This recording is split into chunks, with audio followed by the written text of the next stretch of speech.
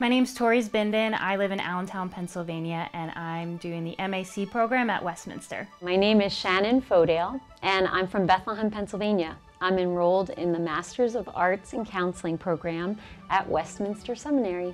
My name is Bruce Wissinger. I'm originally from Delaware, but I live in eastern Pennsylvania. I decided to pursue a degree in theological studies because I have 14-year-old twins right now and an 11-year-old that we've adopted from Ethiopia. And they've been in Christian schooling all their lives, and I always get bombarded with questions that I just could not answer. So now I've been equipped with the tools that I need to be able to answer questions that typical teenagers will come and ask. Before attending Westminster, I was discipling a lot of women on a college campus, and as I was walking alongside of them, a lot of them really struggled with depression and anxiety, and I wasn't really sure how to help them see how the scriptures can really meet them in profound, nuanced ways.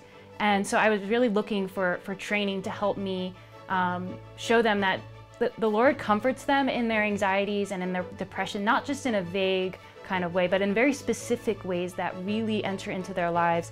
And so that's what I found in the Westminster program. As I started taking classes, I was able to come alongside students better and show them that God really does provide hope in these dark situations. There were many non-Christians coming to Christ at our church and through campus ministry.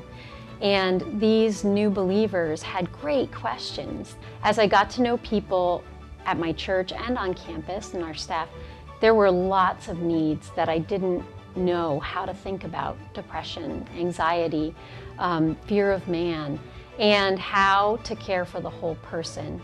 So through this program, I realized that I can care for the body and the soul and the whole person.